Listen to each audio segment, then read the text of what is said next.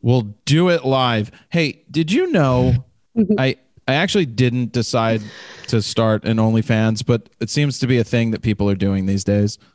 It's a huge thing. I mean, police force, I'm sure there's plenty of photographers, videographers that know how to look good on camera that are doing it. What do you mean police force? There's like a huge, I mean, I feel like every time I look in the news, there's some career something. Like the last one I saw was a teacher that got pregnant by her students now has an OnlyFans. Yes. That is the best. So there is such a, and this is, I guess, a unpopular, fuck it. Just say it.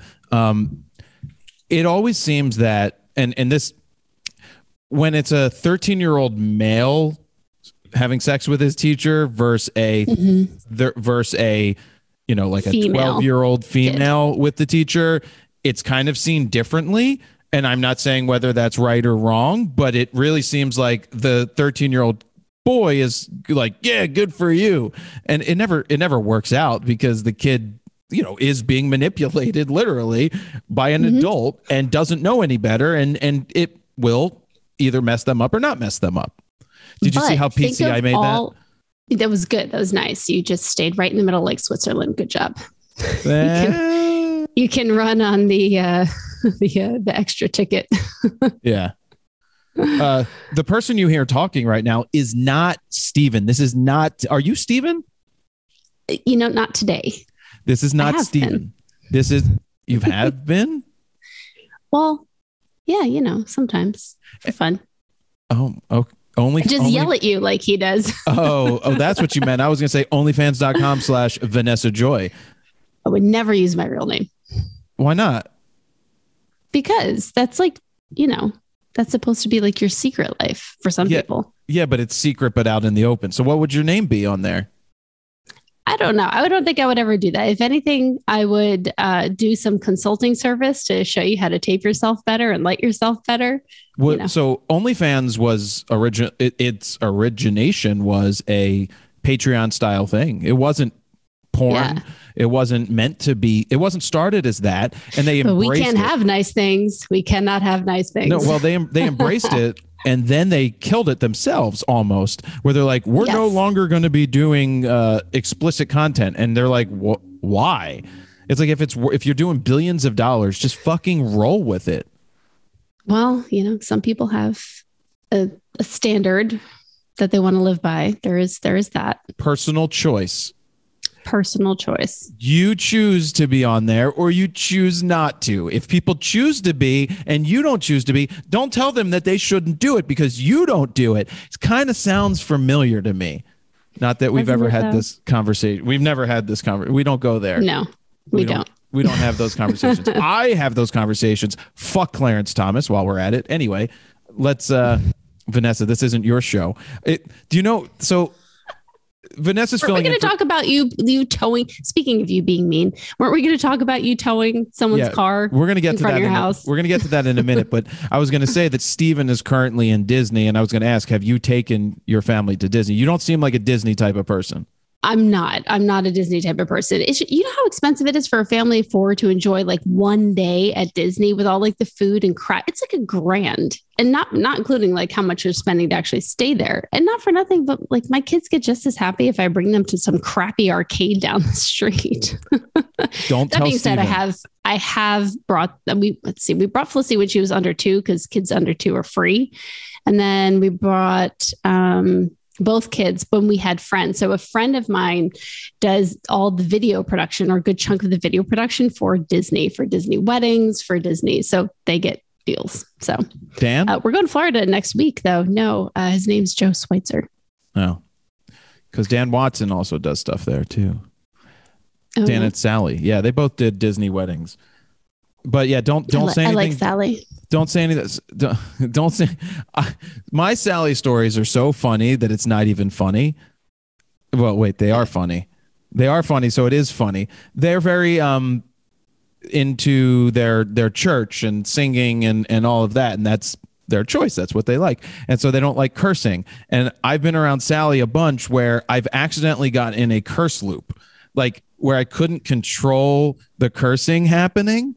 So it's just that demon that's kind of clawed into you. It just controls you whenever. Well, she continues to pray for me. She says it's clearly working. And then I told her about why I keep getting sent this hot nun on Instagram stories, and then this weird guy about finding Jesus. She's like, the praying is working. She's like, yeah, she's probably right, for the record. God's trying to tell you something, Jared. I'm like, well, what? That this nun is hot and she should have an OnlyFans? I mean, I would watch it. I wouldn't pay for it. You get more like Christian rhetoric videos on social media than like most Christians I know. Well, so that's pretty interesting. Thankfully, I don't get it very often anymore. But the curse loop goes a little bit like this. I'm talking to Sally, or I'm talking in a group, and Sally's around there, and I'm like, Jesus Christ, because I say Jesus Christ all the time. And then I'm like, Jesus Christ. And then I look at her and I'm like, shit. Fuck, sorry, shit, fuck, shit, sorry, fuck, shit. And she's like, Jared, just stop. I'm like, fuck, shit, I got to walk away. And then, seriously, I get into this loop because I'm cognizant of the fact that I just said Jesus Christ, and that's not, she doesn't like that. And so I recognize that. But then all of a sudden I go, shit, fuck. And I'm like, anyway. Vanessa, thank you for joining. Well, at least you're not doing it in front of their children. No, Disney World. Around kids, it's so much different. There's a totally different filter around kids with me. I'm very, very aware, and I make sure I don't curse. Like, I didn't curse around your kids. I don't think so. That you know of. So that I know of. At your going away party, there was that Merrick kid, and I got him in trouble by his mom because you bought piñatas, right? So yes, I was at Vanessa's going away party before she moved to where she moved now. And I hit record. I thought for a second I didn't hit record. You did. Don't worry. Oh my God, my heart dropped. And so there were piñatas, and there was a boy one and a girl one because she has a boy and a girl. And I was in charge of holding the one for the boys to hit. And this one kid takes like this golf club thing and he's just ready to beat the shit out of it. I'm like, no, it's not your turn yet. You can wait. But after they got all the candy out by pulling the string, because I guess you're pacifists or something, I said to the kids, I did not buy the piñatas. Well, I would never have segregated them either. I'm just saying. Okay. All right. I agree. And so then these two, so this one kid, he has the golf club. I'm like, all right, when it's over, you can beat the shit out of it. I didn't say shit, but I'm like, you can be. So I'm like, all right, go. You get a couple whacks, and he takes a couple whacks, and I now you let Merrick have it, and then he starts beating it, and his mom's like, Merrick, and I'm like, no. I told him it's okay if he waited. Just for record, the visual is like her kid like on the ground beating the crap out of a dead horse. He's beating a piñata, and I'm like, no. She's like, I'm like, it's okay. I asked him to wait, and then he could at the end. She's like, oh, okay. That was the story of your friend that I really liked. Yes. That's Marissa. That's who I always say, like, I grew up with photographically. We worked for the same guy, went to the same high school. It's funny how I gravitated to her at your party. Automatically. She's also Jewish. So, there's it had nothing to do. There was no Jewish magnetism. It was other stuff at the time. What do you mean? Everyone was labeled. They were labeled? We were wearing labels at your... Is that why some people had hoods on? No one had hoods on it, but that I saw. No one. There were white cloths, though, that maybe after I left. No. The tablecloths. I didn't eat your paella. It had pork. It was not kosher. It had sausage in it. Anyway, actually, there were two kinds. Didn't you have the? I didn't like the other kind. I didn't like it had all that black squid ink and all that bullshit. So good.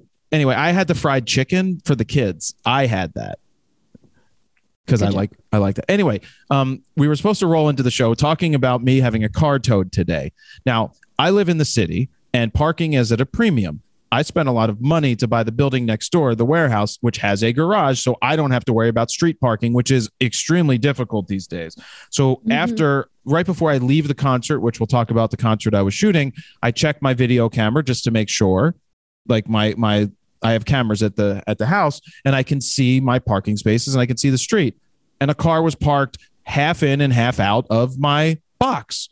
And there's no way you're on your way home and you won't be able to get in your own stupid garage. So here's the thing. It's 11 o'clock at midnight, I've got to put up a Nikon video, the Z30 video. We were allowed to put, the embargo ended at 12:01 a.m. And I was going to get home at 11:53.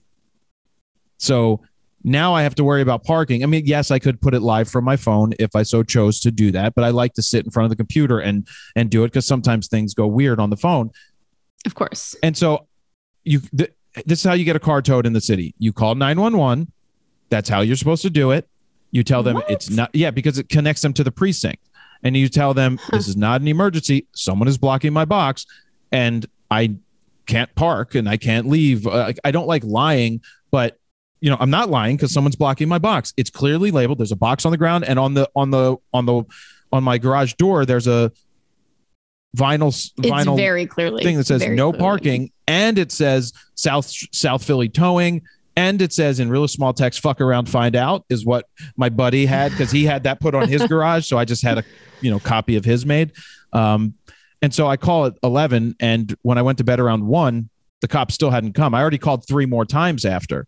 And I'm just Where did you park? You found like a spot somewhere? There was a spot like 3 blocks away on my way in. So it wasn't terrible. Okay. But then a spot opened up across the street that I took my scooter and I scooted down to my car and I buzzed back around and I got the spot near my house. At least I was able to get parking. But again, the principle of the matter is that it's clearly marked. It's clearly marked. It's an X.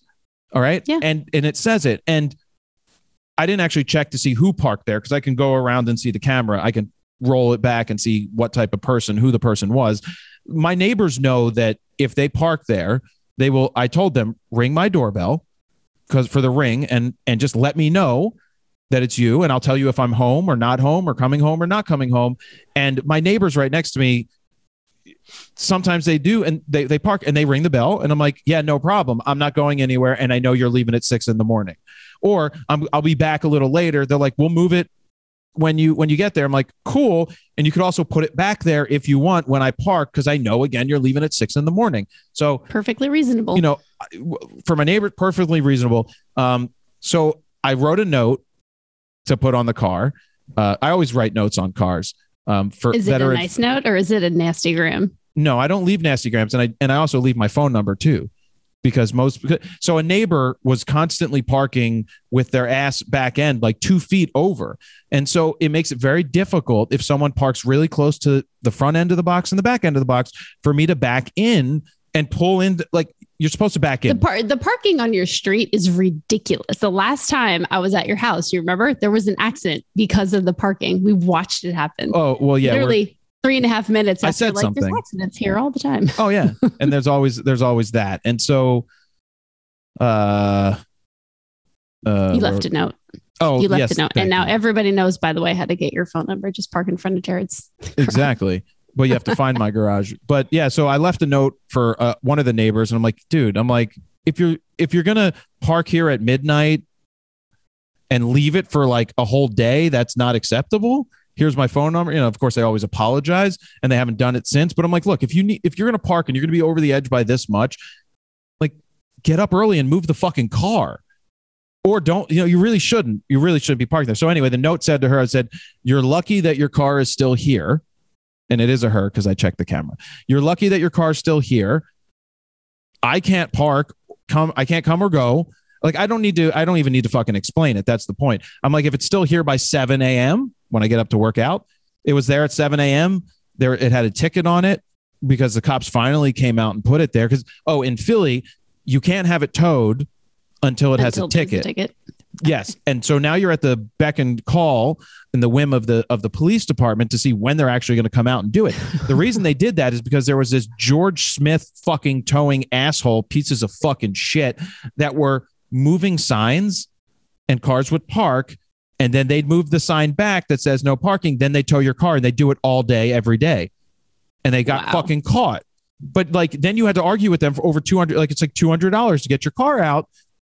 And like that's just bullshit that they were doing that. And they finally got caught because someone caught them and they did a report and they finally got done. Anyway, so I'm sitting here going, I don't want to ruin someone's day by having their car towed. But then again, if I had a job to go to and I couldn't get out, I may have been able to squeeze through very difficultly forward out of the garage, but there's no way I could get back into my garage because I always back in because it's impossible to back out. You'll never see. You'll get crushed by a car coming. And then, of course, my brain goes to, I don't want to ruin someone's day. But then again, they chose to park in the box. And if they're ignorant enough to not even realize that there's a box and they're in front of a garage, I don't know how dumb you can be. So I don't want to feel bad. But then it gets even worse. Not worse, but my trainer parks there on the mornings. My trainer's a black guy, right? So my brain goes to, well, if their car gets towed overnight, then my trainer comes in at 7 a.m. and then somehow they come looking for their car and they see his car and they talk to him. I didn't know, like maybe someone would have an issue and then a thing happens. And that's where my brain goes. My brain went there, but it's because that's where my brain went. But I checked the camera. It was a white girl. It was a white girl. And I'm just like, what am I supposed to do? It's 7:30. I called. They came out, they towed the car. She'll have to come back and realize her car's gone. I mean, what am I supposed to do? I can't feel bad about it because it's my parking space. What if I was inside and I had kids? I hate playing the what if because it doesn't even matter. I don't need to give an explanation. But it's true. It's not what if. That's the point. That's why you own it. You don't get to have everybody just park there at their own whim. They don't own it. They didn't pay those taxes. They didn't pay that mortgage. Nothing. It's not cool. The worst is like you have a photo shoot to go to. You have somewhere to go. And what the fuck? How am I supposed to get to the airport? Or whatever. Mm-hmm. Anyways, so that's that. We'll roll into I saw you have 100,000 followers now on Instagram. I do. It's because all you do are these fucking reels. Yeah, because they work. Literally, that's what I did. I reposted reels that, had over 1 million views. I reposted the exact same ones and it pushed me over 100,000. Yeah, but reels. Then you have to hopefully it's all about reels. Well, hopefully, for now it is. See, this is the rub with Instagram and Facebook video and YouTube shorts. They will juice the system for a long time trying to push this to be the main thing. But if they can't monetize it, which they can't right now properly, they're losing money on it because YouTube, I was reading an article. What? I said, of course. It's just, it's whatever it is, whatever they're trying to do. You got to jump on it while it's good. And then you jump on the next thing when it comes. Well, and I was reading an article that said that YouTube is actually losing money because people are not watching the long form videos as much, which is where they make all their ad revenue. So I've gotten into this, but I'm not, but I don't buy into the algorithm is killing me. It's not the algorithm. It's you. Yes, the algorithm plays a part, but if you don't title and not even keyword, if you don't title properly with thumbnails that are good, more so the title, clicky titles, and do consistent content, it's not the algorithm, it's you. No. And not only just consistent content, because you could do all that correctly and consistent content, you have to do relevant content, which is what I struggle with, honestly, because I can't I don't want to be a camera reviewer, but for the love of God, that's all you people click on. It drives me insane. I can't stand it. I'm such a tangible person. I had somebody the other day ask, when are you going to do video on the R7? I'm like, well, I haven't held the thing and I don't believe in doing reviews and talking about things that I haven't actually used in the field. That's the difference. In the real world, real world. For real photographers, that not real photographers. Oh, do you want to go there, Vanessa Joy? Are we going to go there again? That's what I'd love to do with you because, we could fight and still be friends, which, not a lot of people can do that. Do you want to go there again? Yeah.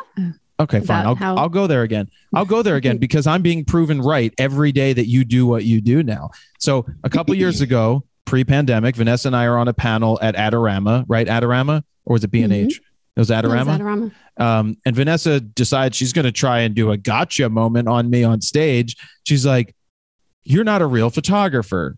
Like, blah, blah, blah, teaching, blah, blah, blah. I feel like I was a little nicer than that. I said something to the effect of, do you think you should be teaching business to photographers when you're not really in that photography world? I don't choose to teach business anyway. You were just making statements like, you shouldn't be teaching if you don't actually do. And I was just like, well, the funny thing is I don't need to do like you because I make my money this way and I'm happy about that. And I think that over the last couple of years, you've started to realize that, do you want to bust your ass working as a real photographer nonstop, as doing 8 trillion weddings, which, yeah, it's cool and all, but you got to deal with people and other people's expectations? Or would it be pretty amazing to make 10 times as much money doing the YouTube world? Yeah. And right now, because, did my taxes and took a look at them, and my photography business, which does really well, it's over 6 figures. It's really good. It's at 13 years old, 14 now. Yeah, keep going. I'm counting 6 figures. I honestly half-assed the YouTube and education stuff, and it makes 3 times more. And I'm half-assing it. and that's my point. That's my point. But I don't. One, I'm not into doing camera reviews when I've never held the thing, never used it on a job, because there's a difference between reviewing specs and reviewing the practicality of the camera and how you use it. For example, no one cares about practicality.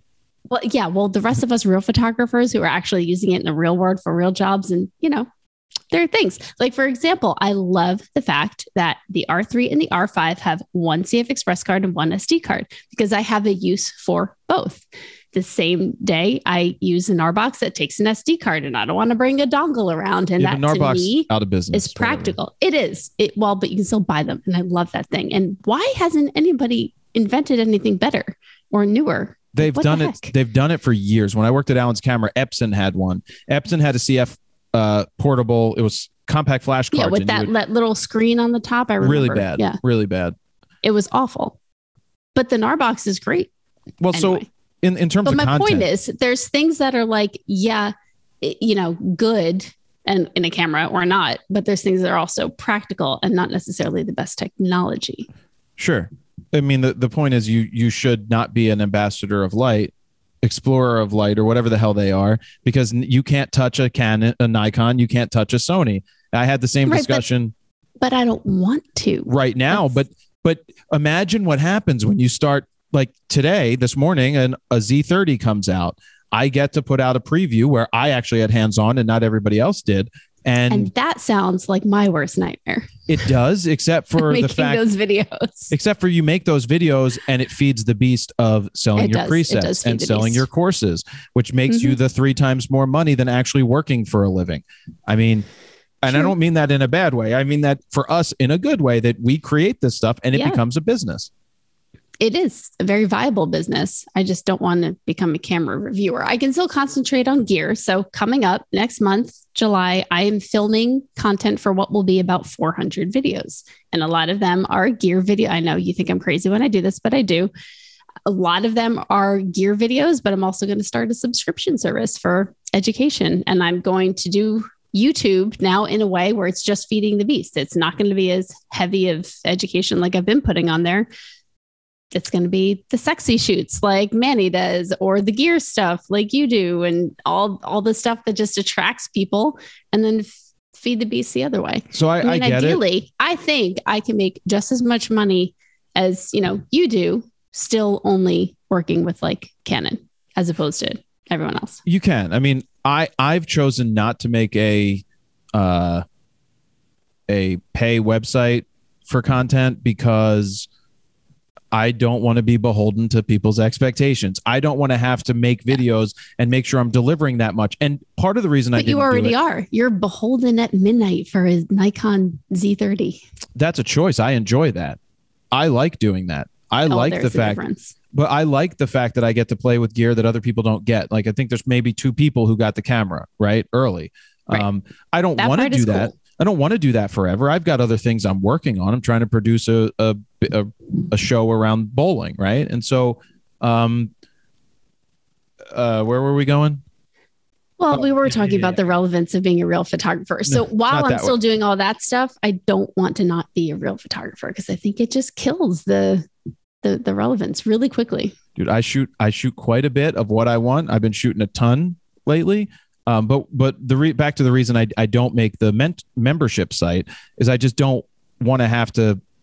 What am I going to feed the members? Yeah. Well, one a month is nothing. But what am I going to feed the members that I aren't giving away on the YouTube side? Right. Well, that's just it. You have to decide what you're going to do. Are you going to miss out on a lot of of people because, you're not giving enough to get people to come back in. But let me go here.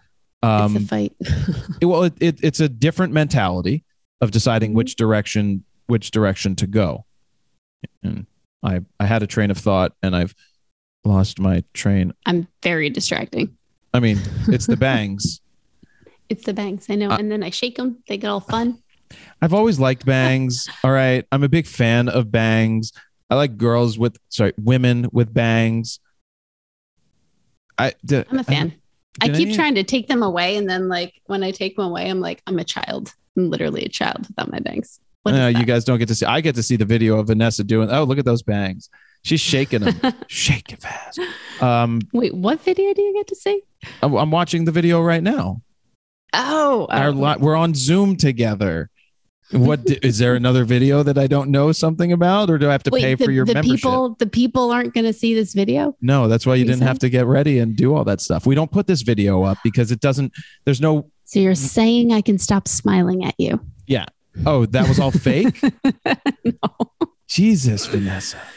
You're killing me. You are killing me, Smalls. The membership site thing is, what I was going to say is I'm going to take a different approach to it. My next video guide is, I plan on doing 3 or 4 real world photo shoots and then breaking down a bunch of other shoots that I've done in the past where I go through and show how I select the keepers, but I want to show from start to finish. I want to show them all the photos so that they understand that this is the process that it takes. And we record the whole process of that. So not only do you get to see the old shoots that I've done going back years, we're also going to do real shoots or actual shoots in the real world and break that down from shooting, what gear, why, how, importing, going through culling process, selecting. Probably not going to show my editing because there's no reason to sit and watch that, but then show how I went from 600 photos to the best 20 and help people see what's good and what's bad. I plan on selling that as a standalone product because just like presets, I always undervalue my shit because I just feel like I don't want to take advantage of people. I think easily $150 for that is nothing for the amount of information that's in it. I know F-Stopper still sells theirs all for $3.99. Right. And so I want more people to have it. I hope I don't decide to just be like, it's $99. We sell presets at $90 all day, every day. People buy the triple play. It's always a discussion with Steven to just like, he's like, well, who's going to buy that for $150? It's like, well, I worked with Matt Kliskowski. He does Lightroom courses and I was never going to make a Lightroom course. And we did an affiliate deal where we worked together. It was $149 or $150 for the product. And we sold 1,000 of them in the week, 1,000 plus at $150. It's just a different mentality because I have that course too. I have speed posing and that's like a $297 course. And I sell that and I run ads to it, but it's not as predictable as if I had a subscription, and I would like some more predictable income because then I can, it's not totally unpredictable, but when you have, regularly paying people, plus also I like the idea of having like a $30 a month thing. That's in a lot of people's heads, a lot less expensive than the $100 or $150, one time. But and then I always have fighting. Community. Screw the community. It's too much work. You're always fighting. I like that though. I like the community. I like the business. I like that connection. I got you. But you're always fighting churn, because you'll start to figure that people will stay for 3 to 5 100%. Months. They'll stay at 3 to 5 months and then they're done. And now you've got to recapture them. I talked to Taylor Jackson about this because Taylor Jackson has his subscription thing. And he said his average is about 10. So 10 if months? You 10 months. And what's he charge? I forget what his is. I know Caitlin James, who has her all access. I want to say hers is $30 a month. I didn't ask what her average turnaround time is. But if you build a community in a way that you get less and you're putting out really good content that's not available anywhere else, sure. It is a battle. It's a battle also, either way. You're not going to reach as many people. What hill on do you want to die on? Right. Well, the thing is, I've always built it off of, I'm going to get a shit ton of viewers on YouTube, and I rather not hide stuff because then you're not going to have the same reach. You're not going to be able to reach as far. And that's the reason I just don't want to do the work. I just don't want to do the work. And then you're making money. And then you're making money on like the courses, but then you're also making money on sponsored videos, which by the way, it is really incredible the kind of crap that comes across my desk of like the stuff that people want you to sponsor. Did you ever had like really crazy things that you just said no to? Well, so not even, well, you'll tell me what crazy in it. Well, go ahead. Tell me what's crazy. Well, I had someone, the thing that I don't like things that are disingenuous. So I recently did a video. I'm not going to name who it is because I did do the video and they're like, well, can Vanessa add in, about how she uses the product and how it's really helped her? And I'm like, well, I don't use the product. So no, I can't do that. I'm just making a video to show off your product, which I do think is cool. I wouldn't do the video if I didn't think it was cool, but I can't just say stuff like that. And it's incredible how many people do that. I had like a $5,000 deal. I can't even remember right now what the product was. And they wanted me to be disingenuous and, talk about how I use it and it's mine. And I have no intention of using it. And I lost $5,000 over. You didn't lose it. You didn't lose it. You just chose to not do it. I mean, we do the same thing. I get all different types of offers. I won't touch crypto. Obviously wouldn't touch crypto. And that was the thing that kept coming around. And then there's the one, I won't do masterclass. I won't do Skillshare. What? It was crypto, the $5,000 deal. It was crypto. I'm not doing crypto deal. I'm not doing it because, and that all that money's disappeared now. It's been wiped out because they're not advertising now. The one that really pisses me off with that comes to me, it's the one where you can buy a share. You're buying into like owning a Picasso. You're buying into buying this $1 million baseball card. So you own a percentage of the baseball card so that when they resell it, you're going to get more money. It's gambling. I forget what it's called. Kind of. Have you heard of Fundrise? Yeah, but that's where you fund businesses. Well, you fund real estate, but I mean, it's kind of like the same thing. You're going in on buying something and then going in on selling it later. It's interesting.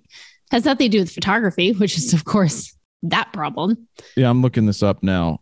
The app, not the Fundrise. I've heard of that. Oh, I don't even want to give these guys a fucking plug. No, don't, because I'm just going to read you their website. You're invited to join an exclusive community investing in blue chip art. Invest in multi-million-dollar paintings. Attractive historical price appreciation. Buy and sell shares on secondary market. Receive proceeds when the painting sells.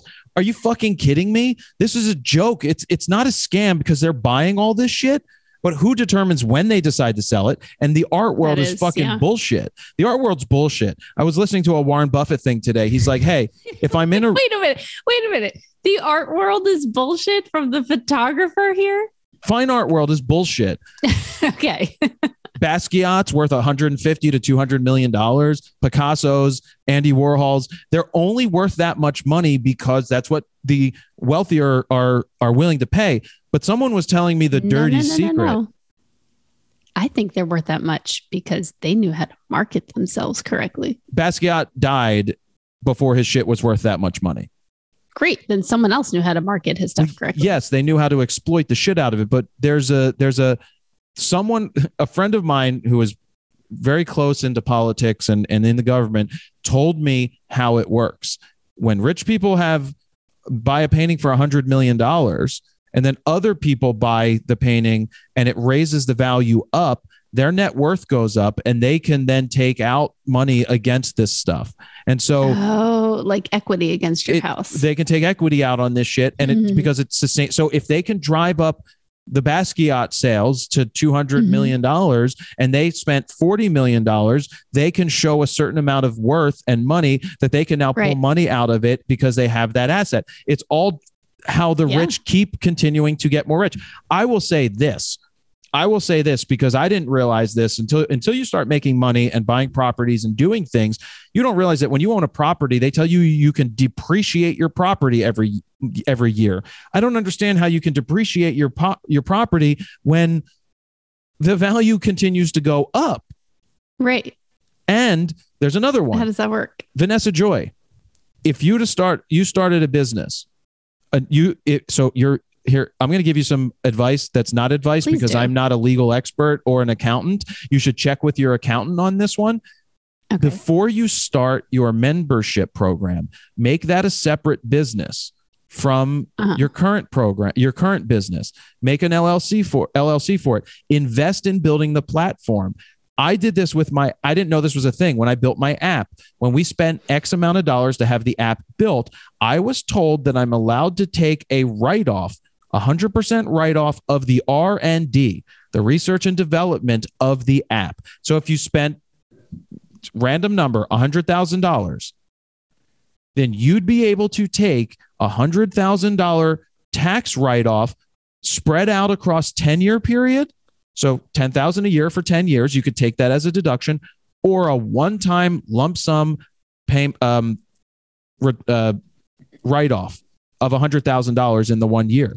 Meaning, if you owe showing that research and development cost, or you get the money back, 100% write-off for that. Now you're not getting it back; it goes towards your taxes. So, say you owe $50,000 in tax, but you spent $100,000 in R&D.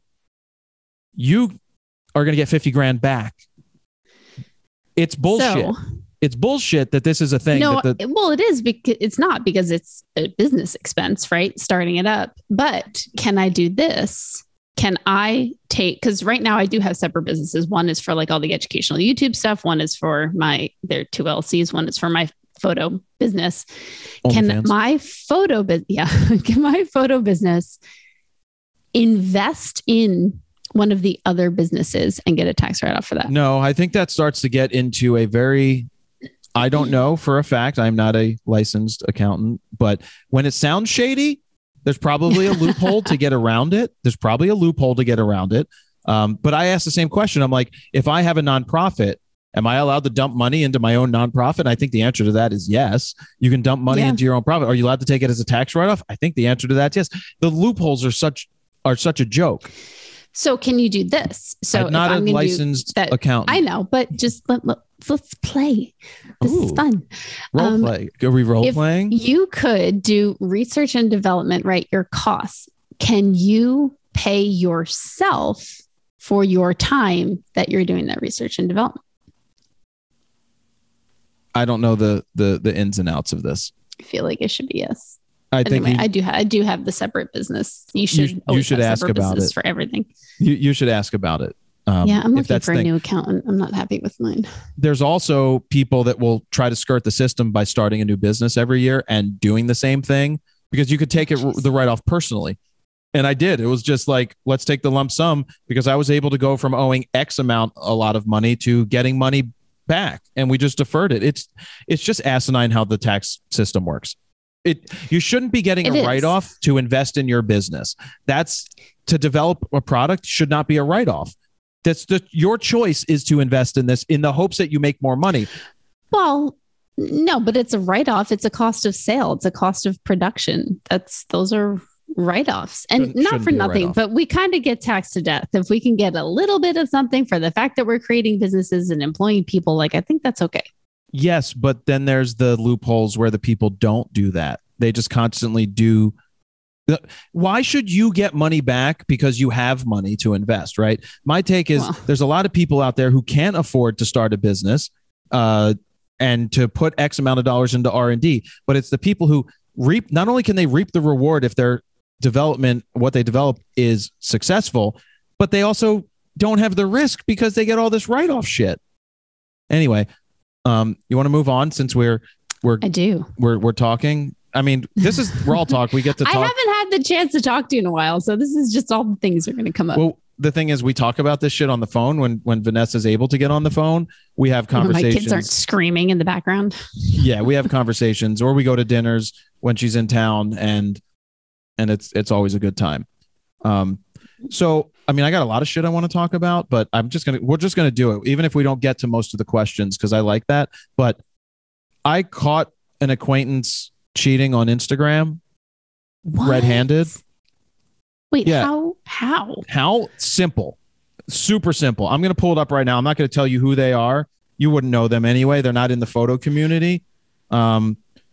I'm going to type it in here. How do I find it? Because I pinpointed the exact moment it started happening. What, are they dumb enough to like put pictures up of? No, they have 100,000 followers. You have 100,000 followers, right? Yeah. So I scrolled back in their feed because I looked like they've got 4,696 likes on this photo. They've got 2,600 views on that. They've got 2,900, 3,000 views on that, likes on this, 2,800 likes on this, 2,100 likes on this. The reason this caught my attention is because yesterday they put out something that says, if you are on IG trying to build your page, I'm actually going to screen grab this because it's going to disappear in a minute.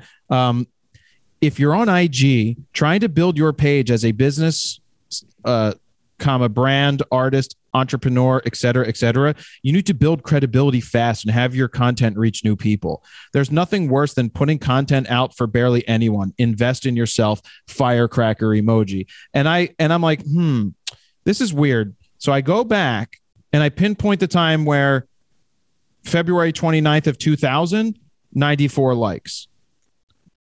Before that, November 26th of 19. So he wasn't posting very much. Okay. All right. So you mean cheating as in buying followers and likes? Yes. Cheating as likes and followers. I thought you meant like you found your friend cheating on their wife or something. Oh, sorry. That's Siegfried and Roy would say, are you thinking of that? And by Siegfried and Roy, everybody knows I mean Sigmund Freud. Yes. So basically he went from a post in February 29th of 2020 with 94 likes to a post March 7th of 2020, which is only a few days later, with 2,000 likes. Oh, that's ridiculous. So you don't go from overnight in a week from 94 likes, no, which is how many friends that he would have been following, to 2,000. And then after that, 1,400, then 1,700, 2,000. Now they're an Instagram influencer telling you what to do. I hate that crap. It drives me insane. But it goes deeper because I always look deeper. There were legitimate comments on some of these, but now when you go to the latest posts and you go and you click on the comments and I scroll through and I click on, oh, well, that's a private account. That one may be a real one, but this person has 9 posts. Random. This person has 9 posts. Anything that has 10 or less posts, and follows like 2,000 people. Yeah, this one. Yeah, so that's what you do. You go through and you're like, well, this is an Indian person, like, one of the farm bots, because that's where they do it. And you just go through this and I'm like, it's so frustrating. I hate when I see it. There's a photographer who's actually a fellow speaker and it drives me insane. Like, it's not only have I seen this person buy followers and buy likes, but then the individual will also kind of brag about it and teach people business on about buying likes or how to do it. No, about how to have a successful business. And I'm like, well, if you know how to do that, why do you need to buy likes and followers? Exactly. So here's another one: 6 posts, so 10 followers. 6 posts, 10 followers. So you go through the comments and you're like, they're all fake comments and they're all fake likes. Because I went through the likes. Yep. I went through the likes and I just started clicking on random ones and I'm like, 6 followers. Some girl's ass with 3 posts. It's all just fake. Lip to me who this person is. You wouldn't know them. Oh, what industry? The photo industry. And they see, the reason I point this out, that I caught this person, and I'm not saying anything to them. I said something to my friend who knows them. I'm like, and I did a screen flow of it. I did a minute long screen flow where I went through. I'm like, I pinpointed it. They went from 94 likes to 2,000 likes in a week. And let's look at the likes there. And I went through and I just randomly was clicking on ones. And I'm like, they have 3 followers. They have 0 followers. They have 0 posts. They have 6 posts with following 2,000 people. There's a method. It's always they have 2,000 followers that they follow and they have 6 or less posts. And you're like, this is clearly fake and bought. At least that person, I have to say, at least that person knows how to not only buy followers, but buy the likes as well. people that buy followers and then don't buy the likes. It's like, I have 50,000 followers and 16 likes average on my photo. They're like, basically buying. Yeah, they buy the followers, and then they pay for how many likes on a post. And so it started with 1,700 to 2,000. Now it's going to start to go up to 2,300 and 2,600. It's a never ending cycle. So it's vanity. It's bullshit. It's 100,000 fake followers. It is. It's vanity, because what is that getting them? I mean, yes, it would get them a little bit of credibility until they can't deliver. Until they can't deliver. Exactly. Because what's going to happen is, going back to like the deals that we have, sometimes there's affiliate links and they want to see how many clicks that we're getting to see if the views on the YouTube on YouTube or, social media, if it's actually bringing some kind of ROI. And when you can't deliver on that, I mean, I guess you could buy those clicks too.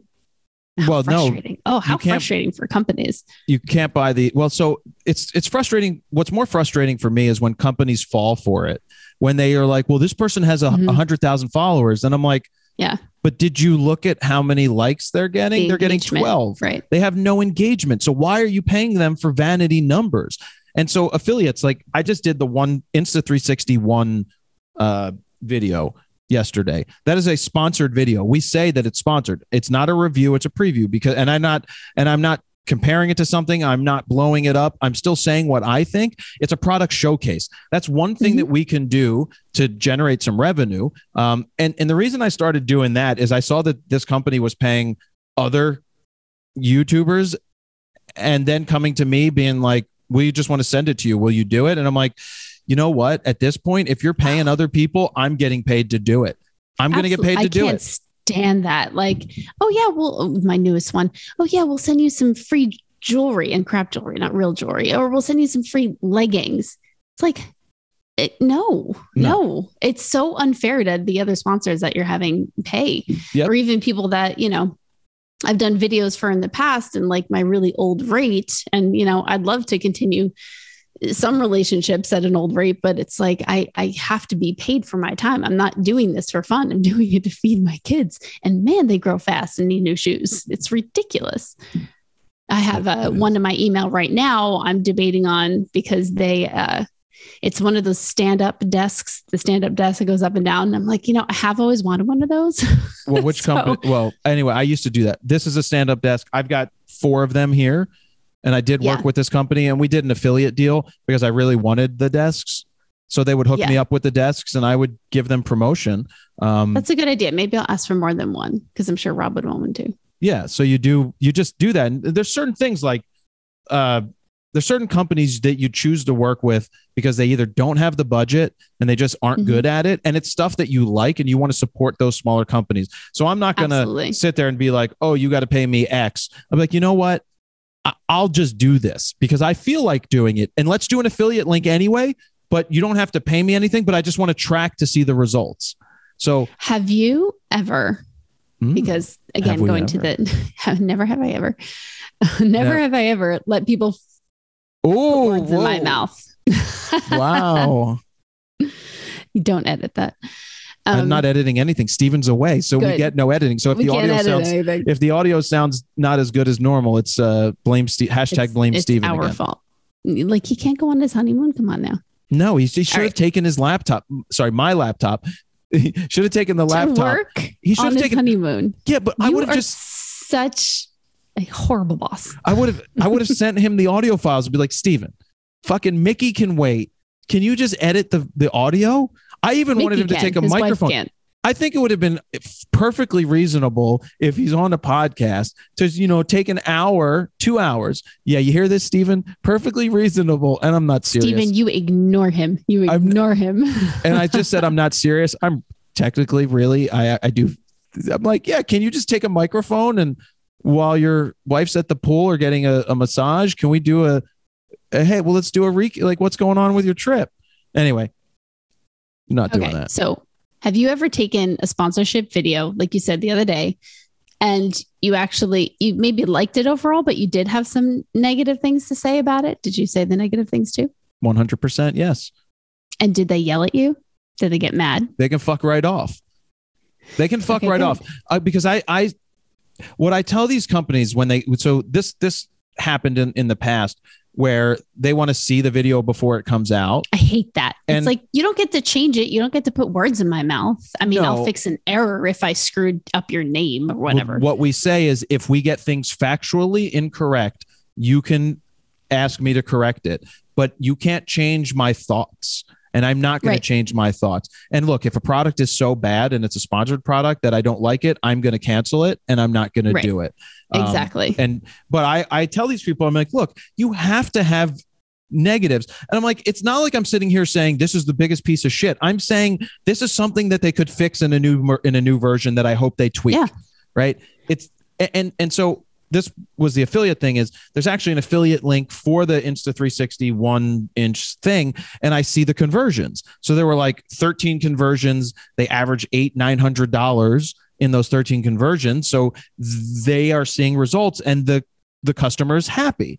And I'm not going to take a sponsored video from Canon, Nikon, or Sony where it's a product showcase. We've seen this on DP Review in the past because they are owned. I haven't seen it recently, but because they're owned by Amazon, that there's money for these companies to spend on doing product showcases. And those videos would do so bad on their channel at the time. It was before the DP Review TV, before the Jordan and Chris got on. But these videos, they were clearly advertisements. What's the word? Advertorials. They were clearly advertorials. So there's a way as a creator that when you're getting paid, it's a product showcase, right? You shouldn't just lick the, can I say taint? Is taint better than balls? You shouldn't just lick the. And they should understand that. I mean, why? So the same one, they're trying to review it. They're trying to get me to say how I use them, and I won't. And they wanted, say in the title, which kind of drove me crazy. And at least they agreed to the title I wanted to do. But I had a video that I made, and I had done product videos, showcases or whatever, sponsored videos for, I think, 3 other of their products, and they loved them. But then I did this one, and I kind of made a joke about trying to unpack it because it was like that really crappy packaging, that packaging that you like will probably cut off your finger plastic. Attempting to open. Yeah. Clamshells. So, there was just like a little bit of me looking like an idiot trying to open this thing because it took me a little bit, and they got all bent out of shape. Like, oh, how you're insulting our packaging. And why didn't you just, that was the other thing is I don't like taking the time to learn something before I make the video, because I think learning curve in any product is really important. Whether you decide to use it, you need to know what the actual learning curve is. So I record myself learning it. And they didn't like a way that I showed. I did whatever it was. Like, she could have just asked us how to use it better or whatever. And I'm like, or you could have explained it better in the box. Yeah, that's it too. Anyway, they wouldn't do another video with me after that. Fine. I was like, you know what? That's just crap. Like, if you can't take honesty, and the whole thing it was a great video. It probably had more views than any of the other stuff I did for them. And it was a lot more fun. I actually enjoyed the product and talked about it. But they just were like, no, you insulted our packaging. And that's why you make your own products and sell your own products and get your own mentors or your own revenue. So you don't have to do it. Like Photo News Fix is the perfect place for us to put plugs. It's it's a news show. We do it ourselves. We do a 45 to I try to keep them 45 seconds for the plugs. Occasionally one comes along, like the bed one a couple weeks ago or the sofa one a couple weeks ago that was a little longer. I need to cut it down a little bit, but we get the products. Steven slept on the bed, like the bed. So I'm going to do it. Right. And so I didn't see this. What bed? It's called a Helix. Okay. One of those bed in a box companies. And I'm like, Steven, is it good? He's like, actually, it's really comfortable. I'm like, good, because we're not doing it if it's not. And these companies, like, there's always been companies that are like, will you do this? And I'm like, well, send me the product first. I'm not going to advertise I'm not going to sponsor or talk about a product that I haven't used yet. And if I don't like it, I'm not talking about it, no matter how much money you have. Yeah. And then you have to bother sending it back. Oh no, I never send anything back at this point. It's like, guys, if you're sending it to me, I'm not taking the time. And if you want it, like lenses, companies send lenses, Tamron, Sigma, Sony, they all send lenses. Give me a return address label. Just give me a label. Make it easy for me. Don't ask me to weigh it. Don't ask me to go deliver it somewhere. Pick it up here. Like I'm not doing the work to give you publicity basically for your lens, because that's what it is. We don't get paid to do those lens reviews because we don't get paid to do them. I don't even know. Do you know how far in we are? Because I don't have my clock running like normal when I'm with Steven. Hold on. Let me look at the last email. You're going to look at that last email? Yeah. Ooh, so we've been going for about like 50 minutes, I think. Oh, shit. I want to get to questions. Do I even want to talk about what I did last night? What do you want to do off of this list? I mean, I feel like you always talk about what you did last night, and then I cringe, and then we go back and forth. And in what context? In what? What? Do you want me to talk about that here? Okay. Women in photography, since we have a woman in photography on here now, is, in your opinion, I hear that there's more women in photography than there are men. But probably now. But where are they? They're shooting weddings and portraits and babies and dogs. The real photographer work. So are you going to make just a woman-centric product? No, absolutely not. Actually, my audience is more men than it is women. I have the same issue. And it's interesting because you hear that there's a lot more women in photography, but then you're like, well, why aren't they watching? Why aren't they following? Where are they? How do I access this? How do we make it into something? I would venture to guess that women are not on YouTube nearly as much. I personally don't actually watch YouTube almost ever. And men are, and men tend to learn that way, while women, I think, tend to learn, and this is a horrible generalization for the record, I'm just trying to figure this out. You're a woman, you can say it. Well, I just think women tend to sit down and watch courses more. So they will, subscribe to things like Jordan and Amy Demos and Caitlin James. Who? Exactly. And men don't even know who they are. I haven't heard of these people. Exactly. And they're wildly successful wedding photographers, wedding and portrait photographers that do education. But do they still shoot weddings? They do. Actually, that's what Caitlin James, that's what her subscription source is you go behind the scenes on her actual jobs and watch it actually happen. Kind of like the GoPro video I put out last week. Yeah. I mean, do you know who was doing that for 10 years? Me. No. I've been putting, the first thing I ever put on my camera was a contour cam. It was this competitor of GoPro that was more like a round cylindrical type thing. And I put that in my hot shoe in 2010. I started doing that. And then I started to put the GoPro there. And now we do the EVF recording, except for the Canon EVF. But yeah, no, I love taking people on the shoots and inside the shoots. It's just really great when you can see the video of the moment and how fast it is. Like the photo I did of Bret Michaels the other day, where he's punching at my camera as he's running past me. He went from the dark area to the shade area. And Dan, who I got tickets for the show, was filming me doing this. And because I don't have the cool EVF. To watch. Right. And so when you see how fast this stuff happens, it's not like he stood in front of me and posed. It's like he walked as he was punching and then he went past me. And so that's what my video guide is. Like my video guide is taking you inside of all this stuff, and then I'd sell it. And I would say men are more interested in that kind of photography too, versus women are more interested usually in wedding and portrait. That's where I don't know. It's just, it's also like the communities. A lot of women really love the community-based Rising Tide Society. And I think Caitlin James has her own one. You're like, I haven't even heard of these. I know, because that's where like the women hang out. But do women get to make their own choices? I mean, in the photography world, I wonder how many people will take that seriously, what I just said. All of them, or totally get it. Did you ever do Creative Live since you're talking about this stuff? Yeah, I have a lot of courses on Creative Live. You still getting paid? Yeah, not a lot, not since they changed their thing. But I mean, it's not the worst thing in the world to get a check every quarter for something I'm not even doing anymore. No, but you don't have no ownership over it. So it doesn't, like, you would have made well, the whole thing with so I don't get why Creative Live is still in existence. I don't know if they actually do new courses anymore. I know that I didn't realize they sold to Fiverr last year. Like they did. Fiverr bought them. So I mean, I did two I get a check, but not for very much. I did a Creative Live and I had some of the most viewers. That's when I first met you. Well, not this. When I did my own, I don't remember you, but when I did my own Creative Live, not the Creative Week, it was my own. They had me do one and I hated the experience. It's a rough, I mean, it's just a very controlled experience, which is definitely not your jam. No, it's definitely not me, but they said one of the most amount of people watching live with no sales happening.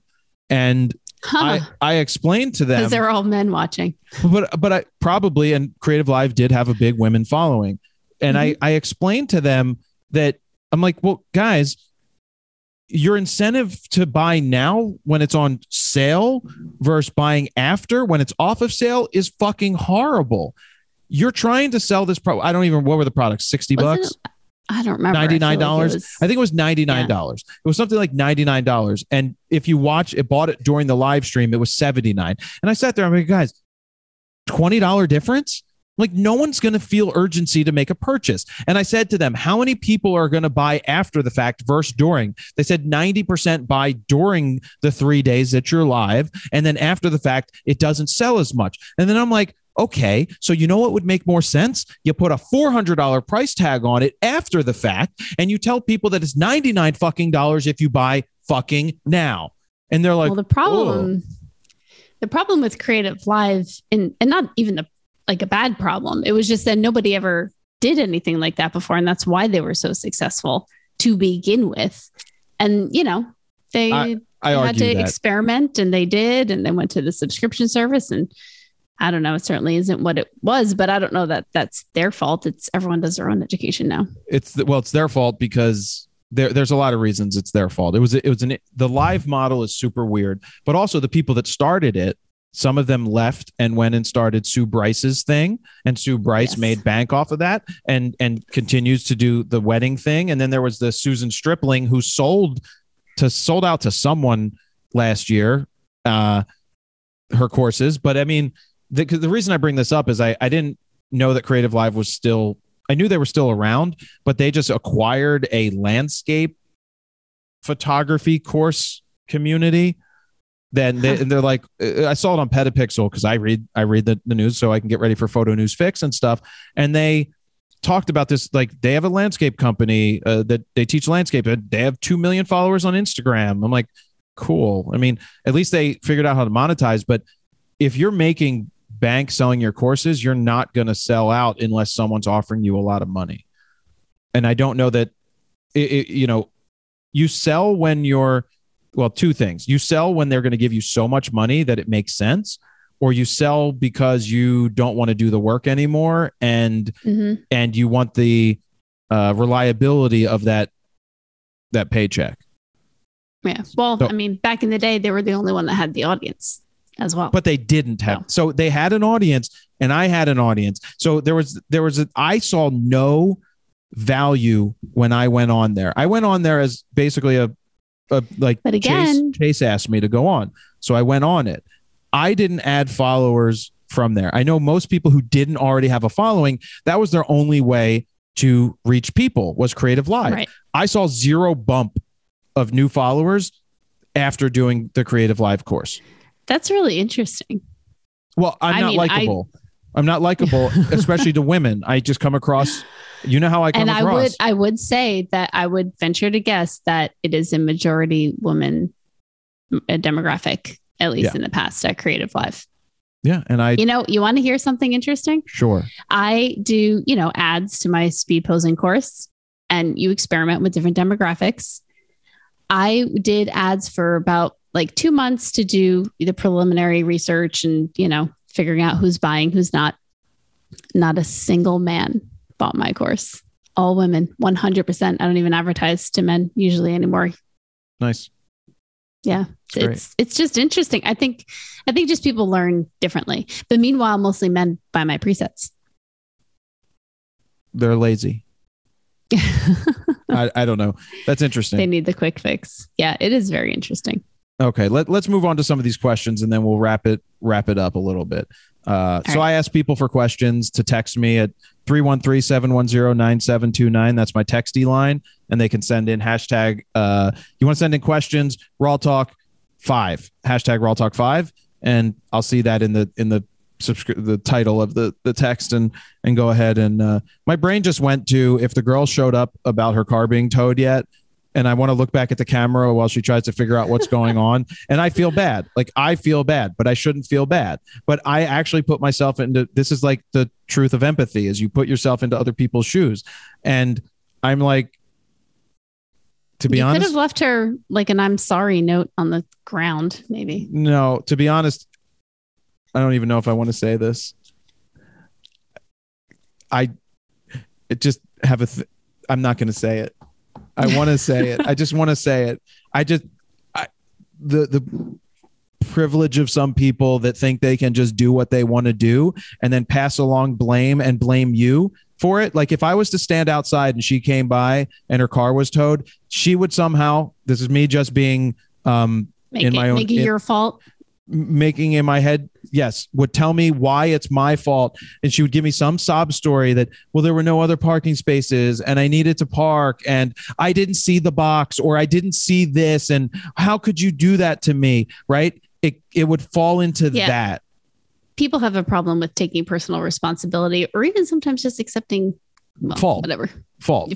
But it's the same thing. I guess you've been going to therapy. Or sometimes it's nobody's fault. And well, right. Sometimes to assign fault. Shit just happens. We got a problem with that. It's the same thing that happened when Moonbeam, a long time ago. This is a big pull from old RAWtalk. Moonbeam decided to push her way into my garden through the door and pick my fucking flowers that I planted. And I found her. I found her on Instagram or through Facebook because I put out the word. I said, "Does anybody know this person?" And then they found her and they found some posts. And I sent her a message like, how do you think it's okay to push through my door that's closed to the garden and pick flowers? She's like, I pick wildflowers all the time. I'm like, but wait, if your front door was open and I walked in and took food off your table, are you telling me that that's okay? Well, it's not the same. It's wildflowers and it didn't hurt anybody. So she turned it around on me and I went to fucking town on her. Went to town on her, but I went to town on her for like the privilege that she is showing right now. Cause I went to another place. I'm like, what if it was a minority who went into my garden and someone called the cops and then something happened because you are a white girl who thinks that you can't do any wrong. But when a whole society is brought up to be scared of the police, and like my trainer said this to me today. He said he didn't know that it wasn't normal to have the cops not draw the guns on you if they pull you over or if you do something wrong. What? He's an African-American guy, grew up in the city. He said, I didn't know that he's like, if something happened at 7-Eleven, there was a robbery. He's like, I better make sure I have my ID with me because I'm going to get stopped by the cops and asked to show my ID. He has all of these things that we take for granted as white people because we have that white privilege of knowing not knowing what that's like. And so that's what he said to me. He's like, that he went through that whole thing today. He's like, I didn't know it wasn't normal for cops to pull guns on you all the time at every little stop. So that's incredible. I just saying it like it is. And that's what we talked about. Okay. Let's get to some questions here. RAWtalk question, hashtag RAWtalk4. Thank you. You were talking about Canon's protection plan, and you also have My Gear Vault. What are your thoughts on using something like PPA for insurance? Also, for all of the other things they offer. I use it. But you use it. Do you use it for your insurance? I do. Okay. I don't use them for workman's comp or liability insurance just because I have a bride that I'd rather support her and as an individual that I get my stuff through. But I do I am a member of PPA. I think what they offer for that measly $300 a year membership fee is fantastic, So including up to $15,000. including up to 15 grand of that insurance for your equipment. So I don't do anything else extra except for like CPS. I'm a platinum member of CPS, so everything is that's Canon Professional Services. I'm not a fan of PPA as a business. Personally, I think the insurance offering makes absolute total sense for what they offer you. I think that is a good option. I don't like their education. I think they're an old company that was late to the game. Did they try to acquire some educational content recently? They did. Yeah. I have to say, you're absolutely correct. 10 years ago, even 5 years ago, PPA was just the old boys club. I mean, the first photo meeting I ever went to was a PPA regional, and it was all men except for me and my friend Marissa that you met. And I like her. They're doing, she's great. They are absolutely trying to change, and they are doing a good job at a lot of it. So I would like to say that within the next 3 to 5 years, I think they're going to be the more fresh versus like WPPI used to be the cool kids club. I think PPA is going to be. Yeah, I think PPA. But regardless of all of that stuff, the membership is well worth it. Yeah, and I gave props there because I think it is. I bring up my Gear Vault because they brought up that I have the app. My whole idea behind it was to make insurance affordable and accessible to amateurs.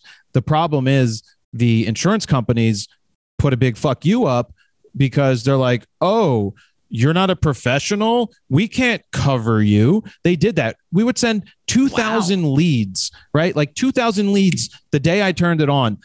Hundreds and hundreds of leads went to the companies, and they denied these people because they're not pros. And what they don't understand is that that the majority of photographers are not pros, but photographers can have anywhere from $2,000 to $200,000 worth of gear and still not be a pro. They need some real coverage too. So fuck you, insurance companies.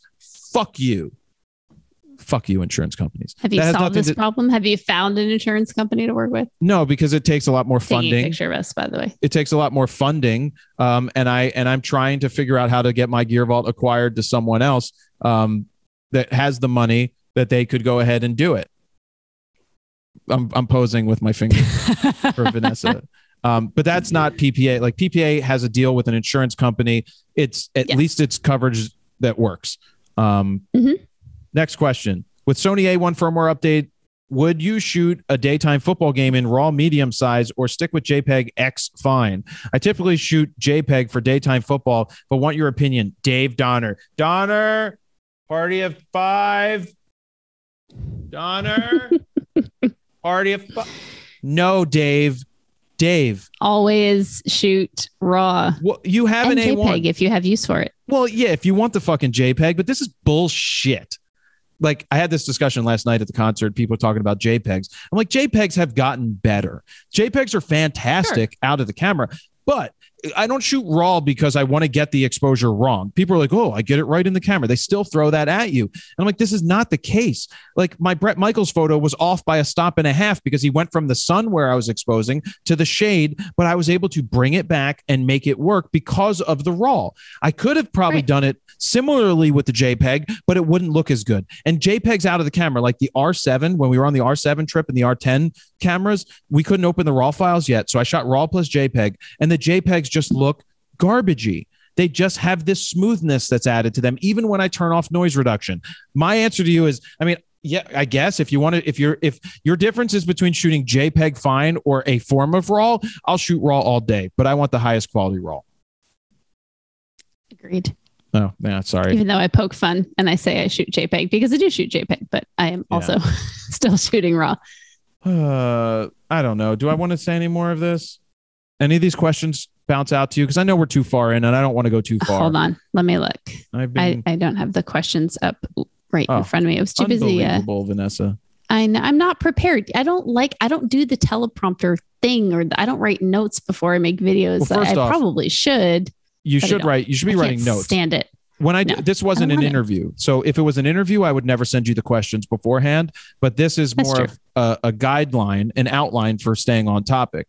That's what I sent you. And I tell people when I do interviews, they're like, "Do you want to know the questions?" I'm like, "No." I want to be real with you. If there's nothing here, I'll save these for next week when Steven's back, and I can definitely, I'll save them for next week. Well, I do like this last one, actually, because I think this is a subjective question, especially when it comes to wedding photography. I've been reading where during editing, you may overshoot the white point or make it too bright to print well because of the backlighting nature of this display. Do you have any experience with this? I'd like to do some large prints, but don't want to mess it up. No, he said fuck it up. He said fuck it up. Say I'm it. Not saying Vanessa, say it. No. Vanessa, say it. Say it. That's what's his name? What was his name? I don't remember, but it was a good impression. He used to Sam Kinison. I got it. I hope people didn't yell at their screens or their cars too much, but it's Sam Kinison. Oh! Say it! Oh! Say it! Say it! Say it! Oh! If only the rest of you could look at the video right now. Well, at least I turned away from the mic to yell it. It's true. I think that improved the impression. Okay, what's your answer to this? So, okay, backlighting in general, right, and getting that glow, right. A lot of wedding clients like that, and they want that sort of incorrect backlit white overexposed, light and airy glow type of haze. It's horrible. And it is a thing. Photographically, technically speaking, sure, it's horrible, but pleasing your clients and their aesthetic, maybe not. It's not their aesthetic. They don't know what the fuck they want. They're so they look at all these trends on Instagram. How to get the light and airy feel. How to get the light. No, you know what? TikTok. I had someone ask me the other day. You know what? Can you shoot some direct flash? Oh yeah, let's get Terry Richardson back, which we haven't heard in a while. Yeah, can you shoot some direct flash? I'm like, yes, I can, because that's the easiest thing in the entire world, actually, to do some nasty vertical. Hold your camera vertical so you get some nasty shadows. Direct flash crap. Yeah, we haven't heard from Terry Richardson in a couple of years since he was really accused of what he did. At the concert last night, the cool thing was there was Dixie D'Amelio. She was opening for Big Time Rush. And I'm friends with the actor in Big Time, or the singer in Big Time Rush. So I came out here. But what's cool is his photographer and videographer on the road was like, "Oh my God, I'm your biggest fan." And so he was really very happy to see me. Then Dixie D'Amelio's content person on the road was like, "I follow your stuff and I learned this." And then another guy who does other stuff was like, so it's crazy to run into all these people, and they always have they're like, they've been watching my content and now they see me in person, and I'm still myself. But he was talking about film. He's like, "Yeah, I shot this on 35. I'm like, and your point, and I didn't say it like a dick. I didn't say that, but we got into a conversation about film, and he's like, my friends tell me that if I edit my film scans, that's cheating.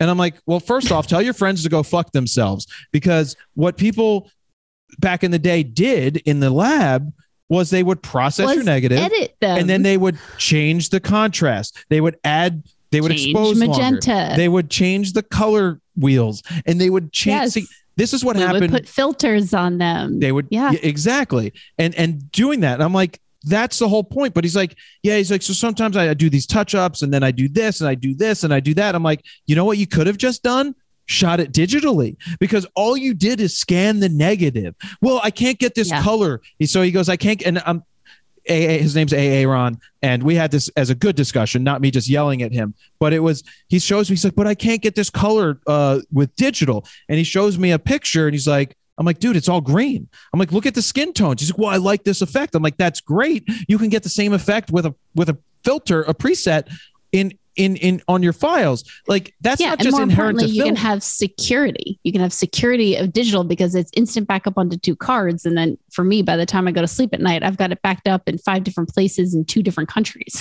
You can't do that with film. Yeah, but it was just this idea. Nikon's calling. If I really if I had his permission, I would, oh man, I would put this live on the air, but I'm not going to do it. I won't even, this is a big wigs at Nikon call me. People, they don't understand the rapports I have with Nikon, Canon, and Sony, not Leica, not Pentax, not these other companies, but they want my feedback, whether it's good or bad. They also know that like my positive video is going to carry a lot of weight in for their stuff. And yes, I'm going to point out negatives. They know that. So my answer, but when it comes down to it, we're all kind of friends. Like, I mean, I'm not friends with Nikon people, obviously. But. Yeah, obviously. So this whole thing I've been reading where during editing, so this is during editing that they overshoot the white point. I don't look at points. I don't look at histograms. I don't look at any of that stuff. This also goes back to people saying, I was always told that I should expose for the shadow area, the highlights, expose for the highlights, develop for the shadows, or whatever it was. I forget. It was on the front of my photo classroom, and I never understood it. I mean, I understood it, but I never in practice even worried about it, which I still don't worry about today. People are like, should I be underexposing by a stop because it gives me more dynamic range? I'm like, you know what you should do? You should get your exposure as close as fucking possible and don't worry about this bullshit. And so that's how I feel. And I want as little editing as possible. It depends on your outcome. It depends on your workflow after. If you're like, have you ever seen, I think, Danny Diamond? He's a great photographer. I really like his stuff. Donnie. You know? So first off, is it Donnie? Sorry. No, I don't remember what his name is. I think it's Donnie, but it's spelled Danny. And I thought it was a woman. And I offended this person because I didn't know who they were. Yeah. And they have this style that's fine. And they do that. This was on Instagram years ago.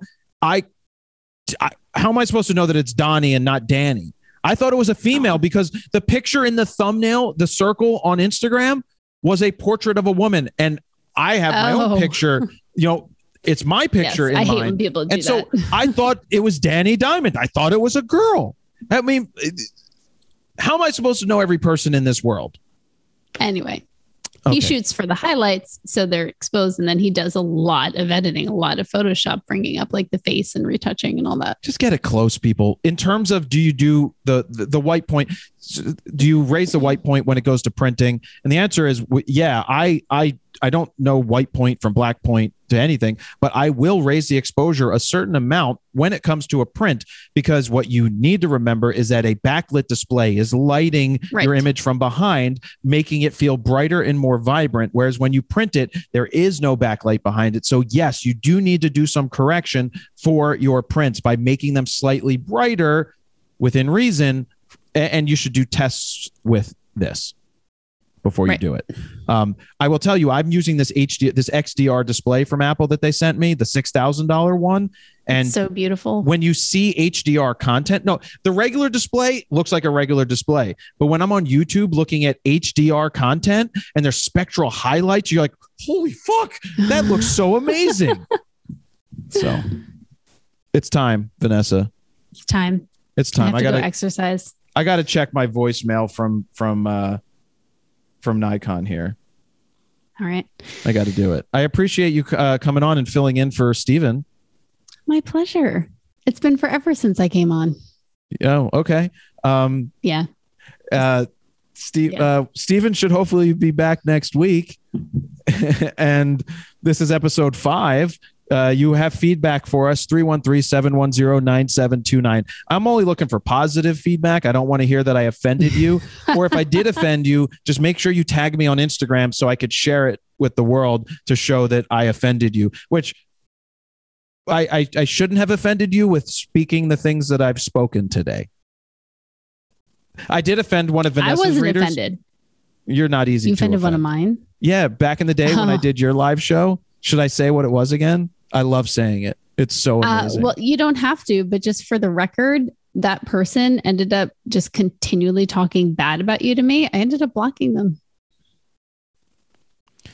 I said something that was funny on Vanessa's podcast and kind of true. And I guess I have to say it now because I just brought it up. But we were talking about... It was inappropriate. It was easily offended by people. Which is fine. But I just don't like people continually ragging on my friends. I don't do well with that. But let me explain it. I'm going to explain it out. And you just want to say it again. I tell everybody. So basically, we were talking about the church and shooting weddings and how they would get the priests would tell you that you can't use flash, but then everybody sitting in the stands, I'll call them stands, pews, they're not the stands, the pews would use their flash and do whatever they wanted, and that's not a problem. And so I would say to the priest, I was like, you can tell me when not to use flash. Like, you can't tell me not to use flash until you stop, molesting little boys, something along those lines. And the person was offended by me saying that. And I said to Vanessa, I'm like, were they offended by what I said more than being offended by the fact that it actually was true at the time? Vanessa's staying quiet for this one. All right. I'm not saying quiet. I just don't think it relates. If I offended anybody, I don't know. I don't think there's anything to be offended about, because they're the actions of individual people, not necessarily the actions of an organization. If we want to get into the actions of an organization. You mean a pyramid scheme? Yeah. You mean a franchise? It's like a franchise. The Catholic Church? It is, because you have the McDonald's at the top, right? You got Mr. McDonald at the top, the Pope. I would say it's more corporation than franchise, no? Yeah, but the franchise is like you have your own individually owned and operated, but they're not. All franchises are all individually owned. But remember, McDonald's, you have to buy your bread from McDonald's. You have to buy your ingredients and cups and everything from McDonald's. Where do you get the Eucharists? Oh, do they? I'm not Catholic. I don't know. It all has to be bought from the church. Where do you think they get that Jesus wine and Jesus water? They have to order it from Vatican 1-900 order Vatican. Very interesting. Yeah, I didn't know that. It's a franchise. It's a business. It's 100% a business. Okay, good. Glad we agree on that. And now that we've offended people at the very end of the show, send me messages that you got this far. Thank you for coming on, Vanessa. Thanks for having me. Bye. Bye. I'm ending it so I can record it, stop the recording, and it's staying in that I'm ending it, and I'll call you right back. Okay. Bye.